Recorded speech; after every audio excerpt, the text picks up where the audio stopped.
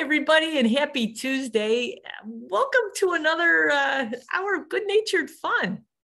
Yeah, I have to be upfront with you guys. The collection here at Good Natured World Headquarters had gotten a little out of hand. I have this terrible habit of just picking things up that kind of catch my eye. Here we've got some, this is a sycamore seed ball. Here's a sweet gum fruit. Here's some really cool hazelnuts. Let's just say I didn't have any room to work anymore. So yesterday when our computer system went down, I took the opportunity to tidy up a little bit. So I've got my desk workspace back again. And I've got a good grocery bag, paper grocery bag of items that are going to go out and rejoin the natural world. I think they're going to go in the compost pile. But as I was going through things, I did find a couple of things that I don't know if we had talked about before. And if we have, it's been quite a while. One was this collection of goldenrod galls. And we won't get too deep into the life cycle right now. Just to briefly recap, these are created by an insect called a goldenrod gall fly. The female lays an egg on the stem of the plant, and the chemical reactions that ensue as the larvae starts to feed cause this gall to form around it. It's because it's a fly, the larvae is soft-bodied, and at that stage it has it has chewing mouth parts, and it's basically, it ends up being surrounded by its favorite food, and it spends its the immature part of its life just eating and eating and eating. One really essential thing it needs to do is chew an exit tunnel, because as an adult, flies, they don't have chewing mouth parts. So they chew an exit tunnel, they plug it up with material, shall we say, frass, poop, whatever they happen to have handy. And then when it comes time for them to pupate and then emerge as an adult, all they have to do is crawl out that tunnel and pop that plug out with their head and fly away. So when they develop and emerge on their own, they'll leave an exit hole that is almost perfectly round. You can see it up here at the top of this gall. So we know that this home to the gall fly larvae successfully produced an adult fly. There's actually, I read a really interesting article a few years ago about the ecology inside a goldenrod gall after the fly emerges. There's little microbes that will live in there. There's tiny spiders that will go in and feed on some of the tiny other things, little mites and things that get in there. So there's really endless amounts of smaller and smaller life forms that will use these structures. And they last for quite a long time too. They're really obvious right now because of the foliage being down and it being so nice out. When you're out walking around, keep your eye out for these knobs on, and you put, it's kind of a 2-for-1. You'll identify the plant by this gall. Goldenrod galls only occur on goldenrods. And then you can also identify the insect that made that. Now, this is, like you said, if everything goes well and we get that little round emergence hole there, if that development gets interrupted by, say, maybe a downy woodpecker, then we'll get a hole that looks like this, much larger. And it's the result of the animal pecking and going in after that tasty little larva. That one, it looks like they made it all the way in and they were able to extract the developing larva that was inside. This one, I don't think they did. It doesn't look like it goes all the way through. Maybe they chose the wrong end instead of going in on the side. Maybe, maybe the tissue is deeper on the gall from the top. So unsuccessful attempt. And this one, somebody got a little snack out of. So just a little something to occupy yourself when you're out walking around, enjoying this unseasonably warm weather. Oh, I know. Also, when I was cleaning things off today and yesterday, I might even do it tomorrow too, because there's a lot of stuff here. I came across this piece here, and we had talked about this a while back. This was an oak branch that had this jelly fungus growing on it. You just add water to these and they kind of expand. They're very soft, apparently edible, but not very tasty sort of a fungus. I'd let this one dry out with the intention of someday rehydrating it. I'd still do that. But I had it in my bag to compost with last week's crust fungi and these lichens. And then what did I come across but our old friend, the blacklight. So I thought it might be kind of fun to see if these things glow or not. I've heard that certain types of fungi will glow under blacklight.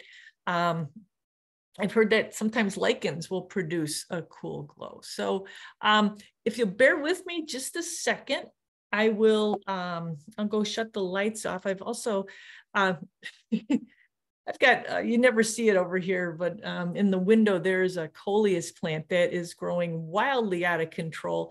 I've heard that chlorophyll will fluoresce red under black light. So we'll give that a shot too. Okay, hold on just a minute. I'm gonna go turn the lights off, right back. Ooh. Oh boy.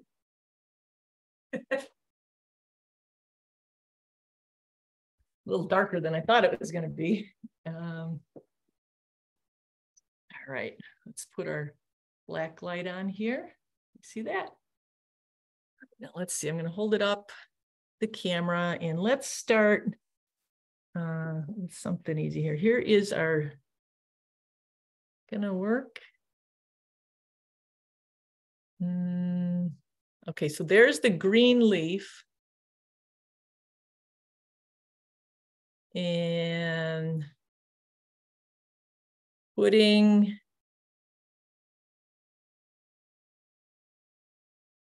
uh-oh. There we go. We put the black light on the green leaf. Uh-oh. Well, is the camera picking up? I'm seeing a red leaf, but doggone it, it's not, you guys aren't seeing red, are you? To me, it looks kind of gray on that camera light. Maybe our great experiment isn't going to work so well after all. This. All right, so this is, ooh. That's the jelly fungus. So what I'm seeing is a really cool purple color. It looks like you guys are seeing just a little bit of the purple there. And then on the bark itself, I'm seeing a bright green.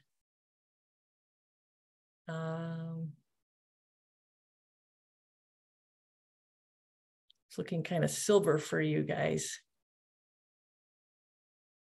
All right, let's see what else. Ooh. Now here's an unscheduled stop. Let's see how this looks for you. This is a shell from a Chinese mystery snail.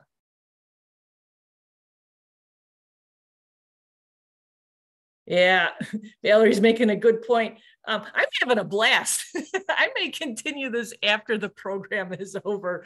Um, um, if you have access to a black light, to give some of these things a try yourself. Like Valerie just made a point in the chat that there's something about a camera that doesn't reproduce the same effects as we're seeing in real life. So, all right, you know what? Ooh, I'm gonna go turn the lights back on. I'll be right back.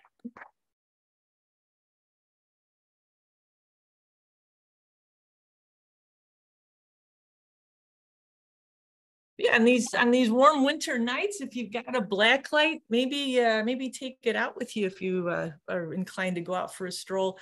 You might see some pretty cool things that catch your eye. All right. What else did I have here? I think that's it for the show and tells for right now. Let's go ahead and switch over to our slides for this evening. Again, with the weather we've been having, there's been some interesting sights that have popped up in the outside world around us. Hold on just a second here, folks, and I will get that pulled up. And there we go. Oh, you know what? Before we do this screen share, I'm going to choose a different one here. Besides the interesting objects we're going to look at, there was an interesting phenomenon today too. Miss Bonnie, I just saw it here as I was starting to do the screen share. I'm going to pull up this screen, and we're going to go to this. Does everybody see a cut log here? Bonnie was out doing some restoration today, cutting some trees down, and look at the drips that are occurring on this log. This is January 10th, and I think we're in the midst of our first sap run of the year. Drip, drip, drip, drip, drip, drip, drip. I've always heard, to get the sap, which is the water that is going to carry the nutrients up to the leaf buds so that we'll have leaves on our trees come springtime, that phenomenon of the sap running or going up the tree is driven by the temperature gradient that we get usually in late winter or very early spring, where we have nights that are below freezing, and then we have daytime temperatures that are above freezing. But we're having that right now. So there's a lot of movement inside the plant. When I was out with the dogs this morning, I felt, boy, it feels like a March day. Oops, where did that come from? Let's go back to the sap running. Made me kind of curious. I almost went and dug out a drill and put a spile in the silver maple in my backyard. I had to go to a program instead, but yeah, it makes me kind of wonder. I'm really glad I'm not in the sap business. I don't know, what do you do with a day like this, or a week like this, or a season like this? What does it mean for the future? We'll see. We'll see what our temperature trends hold. But yeah, the sap is definitely moving. Bonnie, thanks for taking that video today. Appreciate that. All right, let's go now to our slides for this week. Let's go ahead and put this in slideshow mode here.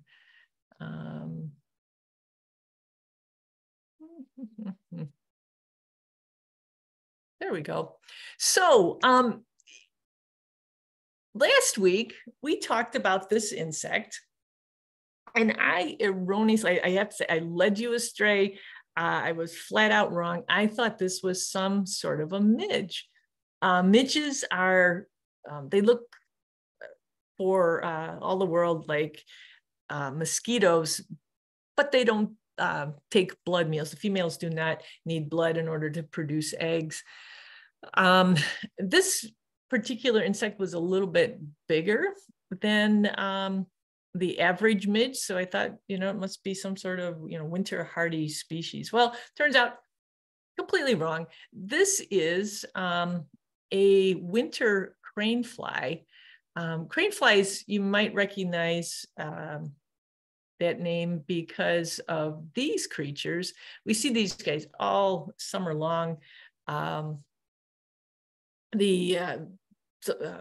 People tend to see these things and freak out. They think they are giant mosquitoes. Now, mosquitoes and crane flies and midges, they are all part of the order Diptera, which is the fly order, DI for two, and then Ptera, Ptera,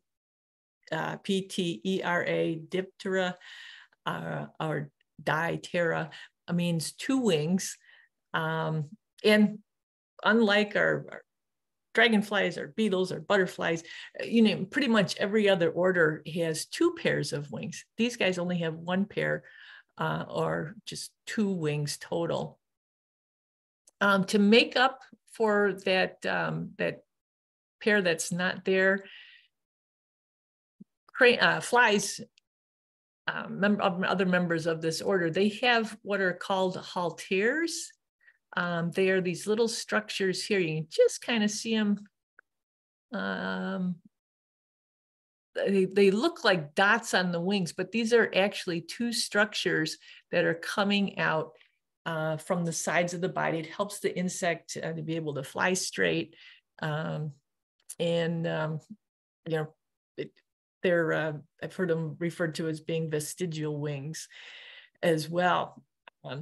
So yeah, this is not a midge, it's a crane fly, and yes, it flies in the winter. If we go out of slideshow mode here, in the info box here, I've found out that they're most likely in the genus Trichosera or Trichosera. Haven't heard it pronounced, I've only read about it.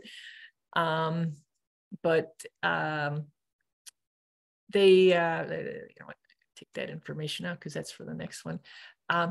There's a few different species, but you have to get up really close. And there's parts of the insect that they really don't appreciate you looking at in order to make that call. So we'll just say that it's most likely from this particular genus. And they fly in the wintertime. Now,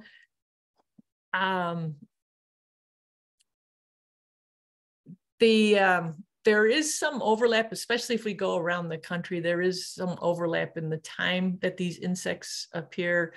They overlap with some of the other crane flies that fly around in the non-winter seasons.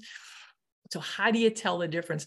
I tried to look on this photo, and while it's not bad, but it's not great either. I took this with my cell phone, and we can't zoom in quite enough to see the details on the head. But winter crane flies have three little structures called ocelli, which are simple eyes. They've got their two compound eyes too. They've got, the large eyes, but then they've got these light sensing organs up on the top of their head. And there's three of them clustered in between their two compound eyes.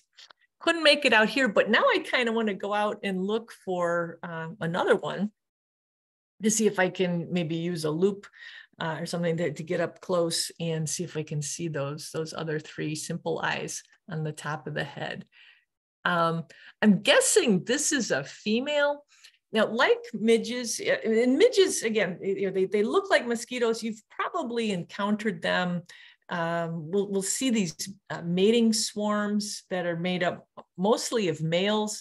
They fly around in these little clouds, and they tend to swarm around your head. They'll sometimes get up your, in your face, in your mouth sometimes, as they use the power of this group of males sensing pheromones, trying to pick up on a female. If one guy senses it, the whole lot of them is going to follow him till they find the females that they're looking for. This individual was sitting singly on the side of this. This was a utility box that she was perched on. And there were a couple others, but it didn't see a cloud of males looking for females that day. But this is the time of year when they are mating. The females, now, a lot of our crane flies, if we go to our next picture here of this is the terrestrial, I gave it away. The adults that live on land in this part of their life cycle, but a lot of our crane flies lay their eggs in the water, and the larvae, which can get to be pretty good size, are summer flying crane flies. Sometimes their bodies are well over an inch, sometimes close to 2 inches long, and their larvae get good size too, sometimes as big as your pinky and just as juicy. Most of these, again, are living in the water. There's a few that live in the soil, but for the most part, the larvae of the summer flying crane flies live in water. The larvae of the winter crane flies live on land, and they're actually, from what I've been able to glean, pretty important decomposers. They're living in leaf litter, feeding on things helping break down the leaves that have come down, and returning nutrients into the soil. So neat thing, something that we only see during the cold weather months. So keep an eye out. Insects of any type in January when you're outside are notable, but these were a new and interesting discovery, and they are not midges. They are crane fly. Now, let's see, let's go to our next one. And Valerie, I have to thank you for this. Valerie was walking over at Leroy Oaks last week, and I believe was walking with a friend and noticed this little creature here. This is actually another type of crane fly, but it's a wingless version. The thinking with these guys is that they are so well adapted to cold temperatures that their wings have become useless, so they've just done away with them. This particular genus does not have wings on their bodies anymore. They do still have the halteres. I was trying to see if we could make them out on the sides of the body. So those two little ball structures on either side have remained, but the actual wings have gone away. In reading a little bit about their life cycle, I learned that again, this is the time when they're active and they are seeking mates. The females carry their eggs not in their abdomen, not in their abdomen, which is where most females have their reproductive organs, but they use space in their thorax, which would normally be taken up with flight muscles. But since they don't fly, they've got this extra space. And so that's where she stores her eggs at. I thought that was kind of a cool adaptation to this cold weather life. They're sometimes mistaken for spiders because they've got these long crane-like legs, but they are not. There's only 6 of them. There's not 8, so it's not an arachnid. It is an insect. And in digging around, there's a couple different publications that I came across that wrote a lot about crane flies in winter. And then I came across, it's over here on the info side of the screen, out at the University of Washington, they have a whole webpage devoted to research they've done on snowflies. It's called the Snowfly Project. This is one of the few arthropods, and actually I think it's possibly the largest arthropod that can live in the Arctic. So there's different species around the globe, but they all tend to hang out in these colder weather climates. Pretty cool, huh? Nice find, Valerie, and thanks for sharing that. I threw in, you probably saw it here, I threw in one more picture. This is not a current photo. This is from, gosh, I think this was an LFE, learned from the experts class that we did on tracking in 2019. So not a new photo, but it was taken on February 3rd. So it's timely in that this is another insect that's active in winter. This is a winter stonefly. And these guys are cool. Stoneflies are a very primitive insect. They don't have a lot of the bells and whistles that some of our more modern insects have, like say butterflies. These guys, they've got their heavily veined wings. They have an aquatic nymph that they develop from. They don't have any sound producing structures like our crickets, our katydids, our cicadas, but they do communicate by sound. They drum. They are able to thump, and it's not a sound that we can hear with our human ears, but it works really well for these guys. Another thing that makes this insect notable is that they have very little tolerance for pollution.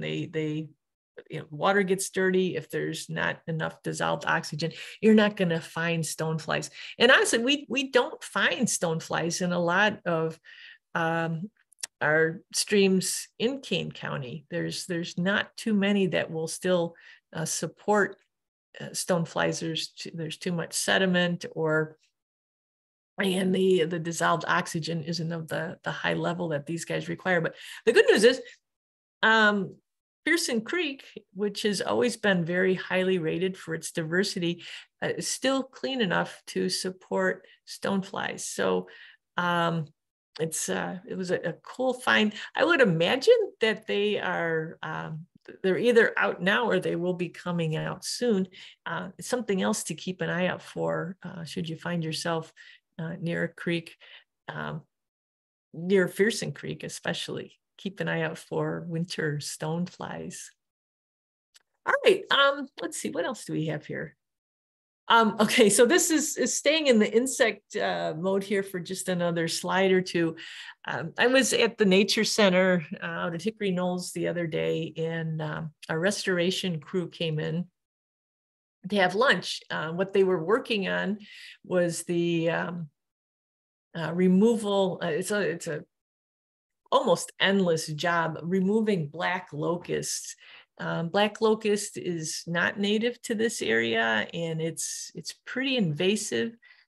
It is a nasty tree to deal with too, because it's got these thorns or spines on the branches that go right through your gloves. So our crew's been working hard to take these black locust trees down and then go back and get the resprouts. It's just really a continual process in the Hickory Knolls natural area. But anyway, the lunchtime conversation, as it so often does, turns to things like rubs. And Patrick, who's a member, he's one of our restoration ecologists, he said that as he was cutting down this one black locust tree, it felt he could smell. He didn't call them grubs, he called them maggots. But I'm pretty sure what he was talking about was beetle larvae that were living in these stumps. Well, there's nothing I like better than a good bunch of grubs. So after we finished eating, I went out with the crew to see if I could find, where he'd been working, if I could find any more grubs, because they're kind of hard to identify when you're not a coleopterist, a beetle expert, but they are fun to raise. And it's always kind of a surprise then when they pupate and they emerge. You get to find out just, what species it was that you've been living with. And sometimes they take years. I've had some that have taken over 2 years to develop into adults. So anyway, I went out there and I didn't find any grubs, but look at all of this frass. This was from just I peeled off one chunk of bark from one stump. And this was, what we're looking at here is beetle poop, beetle frass.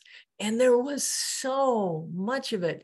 Don't know this, because I didn't come across any of the actual insects. I did find one pupal chamber. So what these guys do when they're feeding, and different types of beetles feed on different parts of a tree or a dead tree. But when they grow to their final instar or size of as an immature creature, they need to pupate.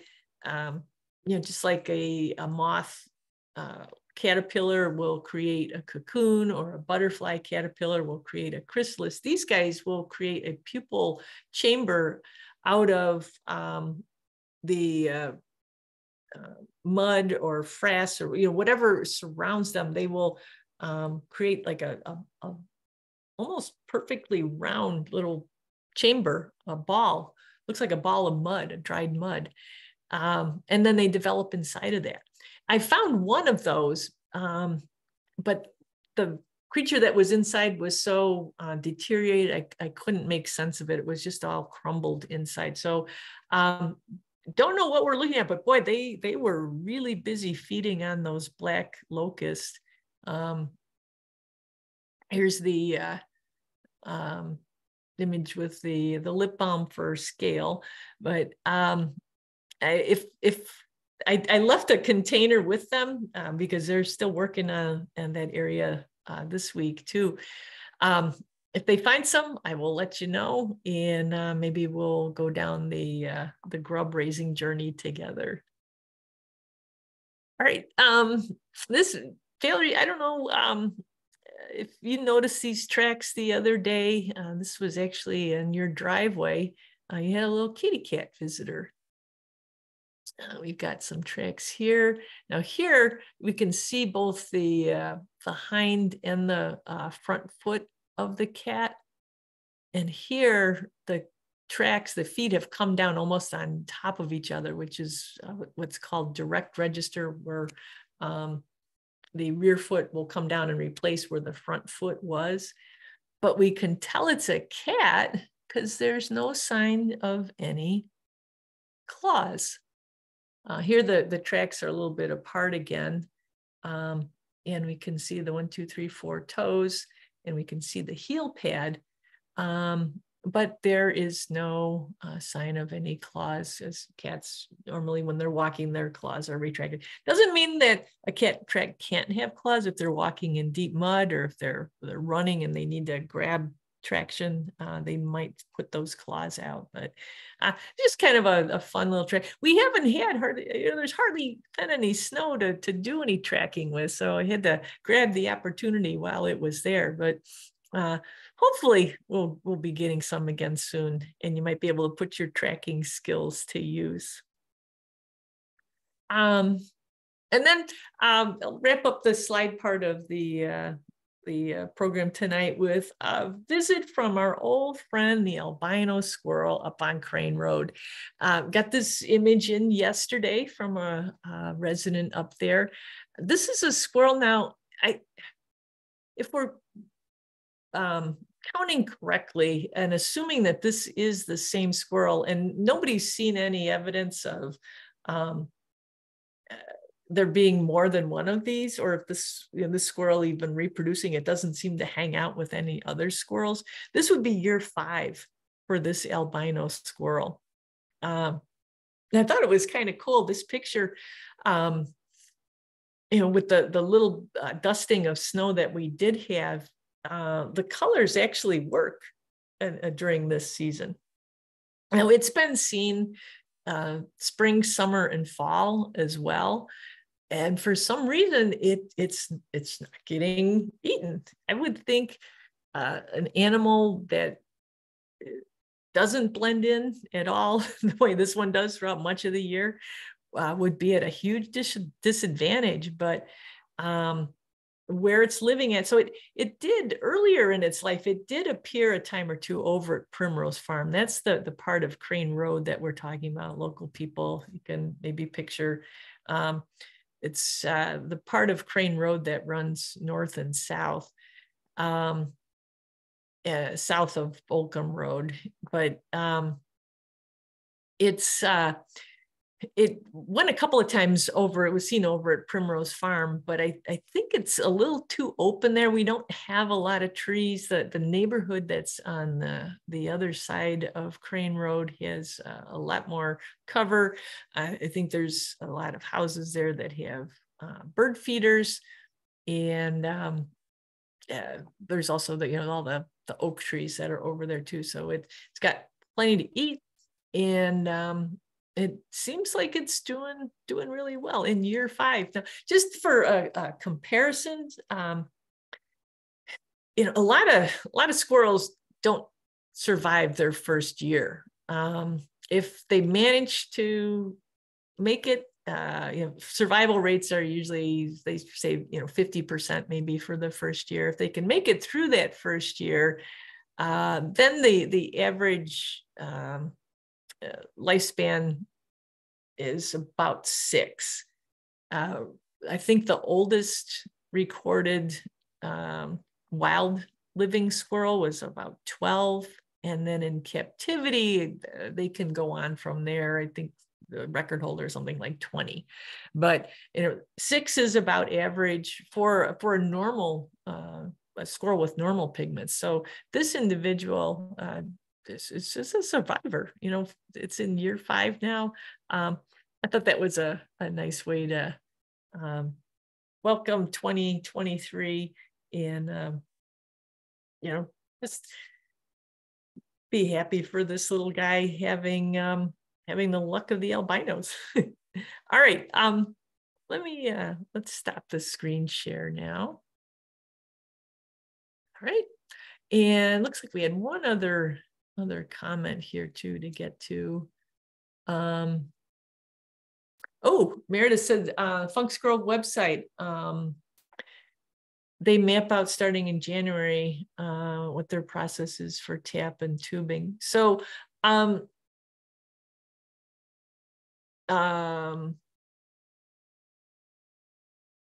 so they will start in January. Is that what that means, Meredith? If Funk's Grove is downstate, it's in McLean County. It's where a lot of folks go for their Illinois produced maple syrup. So Pam, they have like a whole page on what they do, but in January they mostly make sure that any fallen trees, they take care of that, branches, repair any tubing, new taps. So they mostly do repair, getting ready for, it could be anywhere between, it seems like more in the mid-February is when they really go for it. Okay, here I got it pulled up here. Oh, and I forgot. Yeah, I visited there for the first time last spring. A few of the nature nerds, and I forgot they spell syrup with an I, which I guess is a more traditional spelling. Yeah, I don't know. Well, I guess agricultural people of all types, whether they're growing corn and soybeans or tapping maple trees or at the mercy of the weather. And I don't know, it just seems like seeing the sap flowing the way it is now would make me really nervous if this was what my livelihood depended on. But yeah, thanks for pointing that out. This, folks, if you want to check this out, it's Funks, Funks, Funks Pure Maple Syrup with an I.com. You can check out what they're up to and how they go about their maple syrup production. Right. Oh, getting back to the squirrel, Valerie said that you had read that there's a study that artificial lights outdoors increase squirrel mortality. The squirrels in the research area were active longer into the night, exposing them to more predators. Oh, well, that's an interesting place. I'll really have to try and look that one up. And Valerie is a big, I was going to say advocate, but that's not the right word. And making people aware about the dangers of light pollution. Valerie spent a lot of time and effort to get the word out on the importance of keeping our dark skies at night. And yeah, I could see how, well, boy, you know, we did that owl program back in November. I think I showed you some pictures from that. And if not, here, I can pull them up real quick. The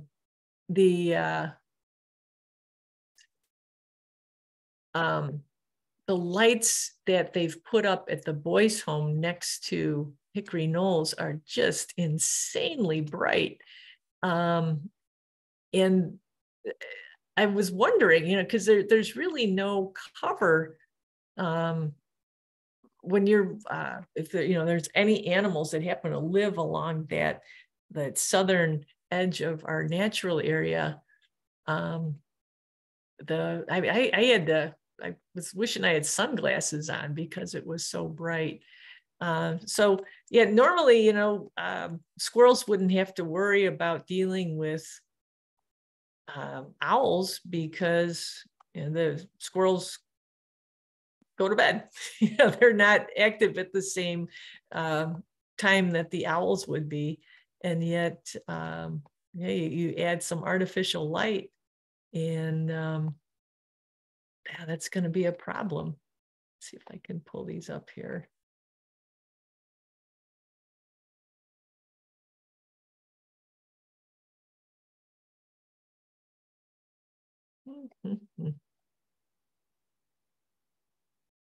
Well,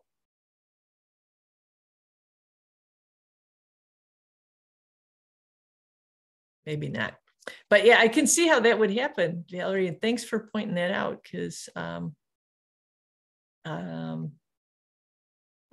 we make things too bright, much, much lighter than they have to be.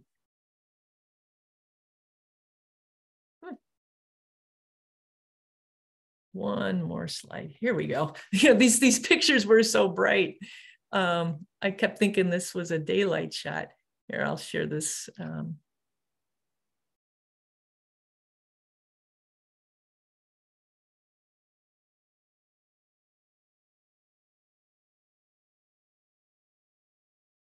So this was the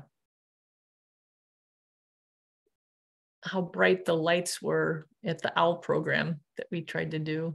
Oh, there's a stinkhorn. Look at that. So yeah, if there was a squirrel living, these are all, there's several oak trees bordering this light area here. You can see the shadow of the prison fence there, but especially if they're, you know, working on their winter caches, I could see a daytime animal taking advantage of the bright lights at night to get a little extra work done. And then, in fact, when we did this owl program, we were hearing a sound from the other side of the fence that we're pretty sure was the begging calls of a immature great horned owl, still expecting mom and dad to bring it something. Even though mom and dad are getting ready to, start the next brood. And maybe, if it had just come over to the other side of the fence, it might have been able to find itself a squirrel in the bright lights. Yeah, it's just crazy how bright those lights are. Well, thanks for bringing that up too, Valerie. Appreciate that.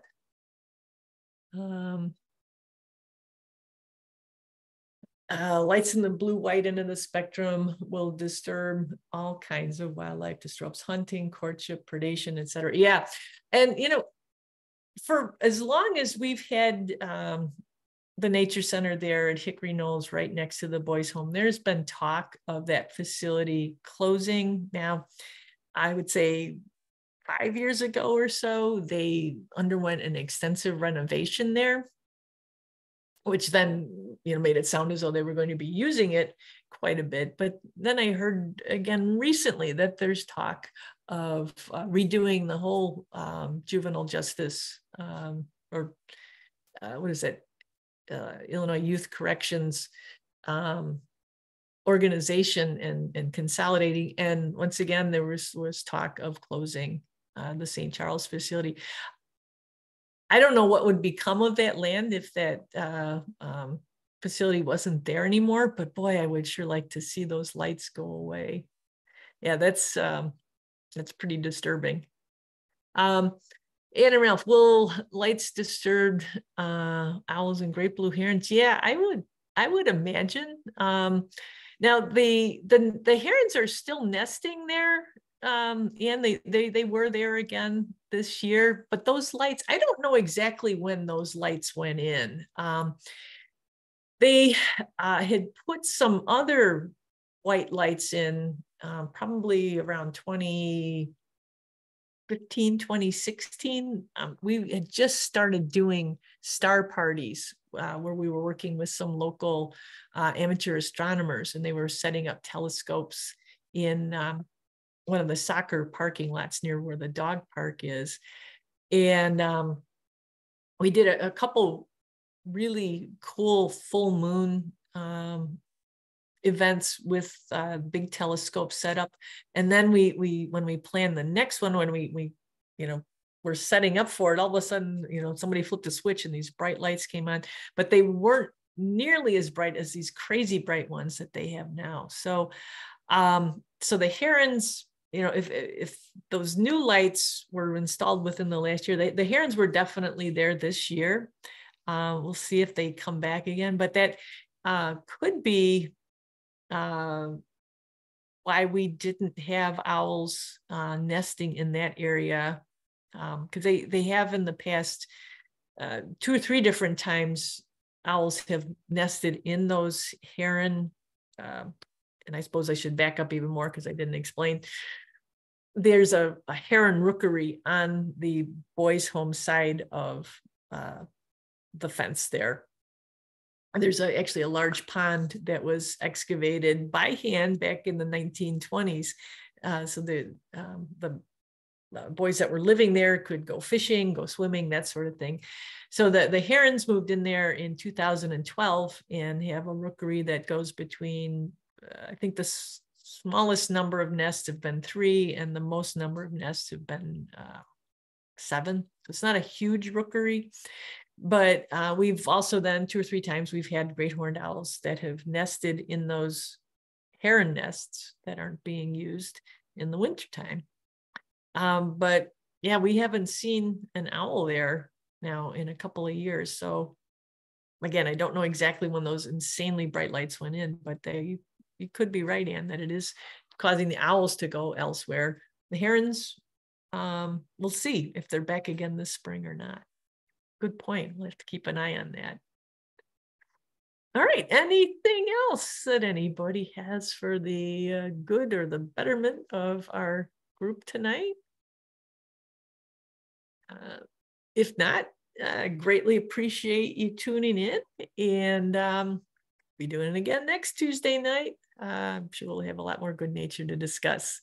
So appreciate your time, everybody. Have a great rest of your week, and see you again soon. Take care. Thanks, Pam. Have a good night. Thank you, Pam. Night, everybody. Thanks, Pam. Thank you. Good night. Everybody. Pam.